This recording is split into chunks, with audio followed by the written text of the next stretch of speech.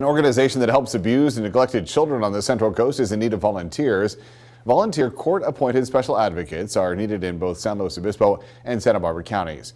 CASA volunteers are trained to become the primary point of information between children and the court system, learning everything about the child's life so that they can help the court make the best possible decision for that child.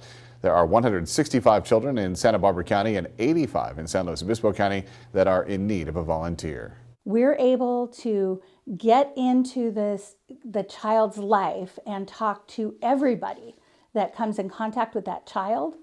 And then we take the information that we gather and we bring it to the court's attention.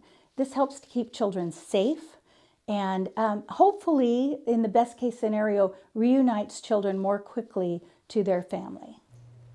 We have the information up on how to volunteer in this story on our website, ksby.com.